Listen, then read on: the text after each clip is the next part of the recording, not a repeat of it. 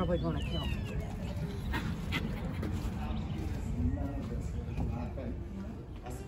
You guys are just awesome. Here we have Bryan and Kathy Stone, the founders and of the muscle behind Operation Fancy Free. 7,000 cats, guys. Ain't that something? That's wonderful. You started Operation Fancy Free 9 years ago. Did you dream that it was a 7,000 cat problem? No, we did not. We actually had been working dogs for about 10 years. I knew of a business situation where lots of cats were living on the parking lot. So we just decided we were just going to do something about that situation of cats. So that's how we got started in August of 2013. By the first part of 2014, we realized that there was a lot of cat lovers in this county, and people were contacting us. How can we help? Can we give you some money? What can we do to help you guys be successful? From there, we were 501c3 by June of 2014, and from there it has just went crazy. We never dreamed all of these cats were living on the streets. We didn't dream that people actually did not spay and neuter their cats. So the more people hear about us, the problems became bigger and bigger. So here we are today at 7,007 cats, or whatever the final number was for today. Let me figure out what that number was for today. Not counting all the fosters, which had been about 750 more on top of that. So they also got spayed and neutered. So while we do have the special cat number 7,000 here today, with all of the cats that we have here today, we're overachievers. We're supposed to have 15, we had 16. We got a call late last night from a business with a cat that was setting off alarms. So we have her today too. So we are up to number 7,013 today. We're very happy about it. It's a great day. You guys are rock stars. Thank you, Julie. You are too. Rock we appreciate stars. You. All right. Woohoo! Kitten number 7,000. So this is official kitten number 7,000 for off. Tell me about yourself. Tell me about how you got the kitten.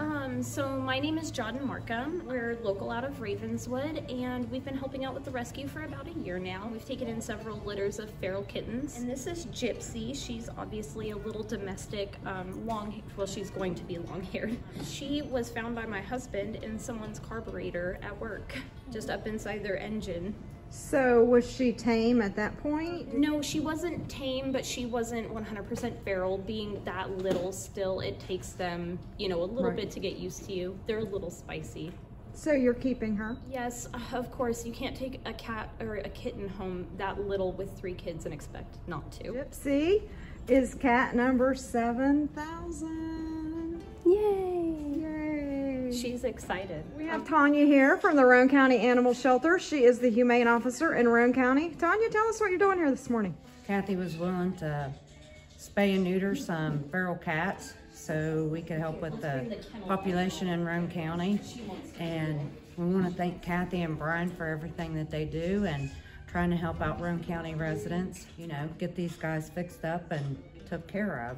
And we appreciate them very much. They've done a lot and continue to work with Roane County. You know, we just can't thank them enough. They're great people. If we have more people that could volunteer to bring over cats and get with Kathy and take care of some of the population in Roane County, it would help out a lot. I mean, we have a lot of programs, and sometimes people can't get in those programs, so we ask Kathy to help us out. And she does. She's very good at what she does. And we greatly appreciate her, and we appreciate Ripley Pulse for all that they do for us. We have to have a village, and Kathy and them has got a pretty good village going on. Oh, wow, that's fantastic.